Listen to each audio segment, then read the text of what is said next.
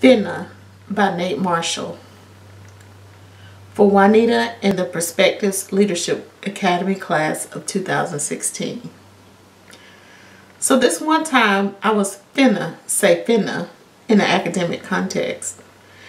And a voice in my head said, you shouldn't be worried about using a word that ain't a word.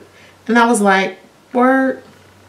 For a long time, that was how I let my life happen. I let my mind tell me a million no's that the world had implemented in me before I even formed questions. I let my power be dulled by my fear of fitting. But I remember a million finnas I avoided to get there. Like the day them dudes jumped me off the bus and I was finna get stomped out like a loose square.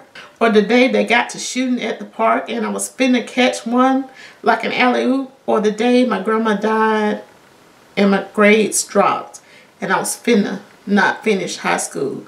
Except I had a praying mama and good teachers and poems to write. I'm thankful for all these finnas that never were when I reminded myself of who I've always been. I remember why my finna is so necessary.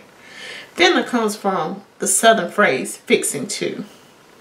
Like I come from my southern grandmothers, and finna is this word that reminds me about everything next. Even when I'm been a broken boy, I know I'm fixing to get fixed. I'm finna be better. Every dream I have is a finna away from achievement. Each love I uncover is a finna I unfold. Every challenge I choose to meet and not let defeat me is a finna I fight for. My hope is like my language. It's like my people. It's black, it's brown, and it's alive. It's laughing and it's growing and it's alive. It's learning and it's alive. And it's fighting and it's alive. It's finna take on this whole wide world with a whole slang for possibility. This is the title poem from Nate Marshall's latest collection, Finna.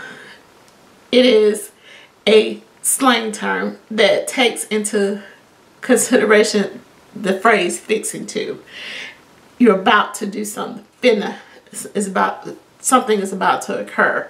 And so I love hearing him read the poem because to me, I'm trying to hold on to the proper way of pronouncing things, but you really have to let the slang, you have to let the words flow out in your everyday language as opposed to trying to speak properly with the poem. And so I love this poem because of the freedom of just being who you are. This poem is just straight up Southside Chicago, from where Mr. Marshall originates from, and I just love the poem. The whole collection is awesome.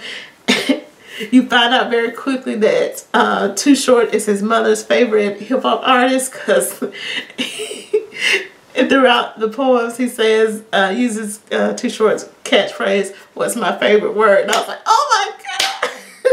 So I definitely encourage you to read the entire collection of Finna. And Nate Marshall is currently a professor at currently a professor of English at the Colorado College. So definitely be on the lookout for his work. He's very active on social media and does a lot of different types of writing.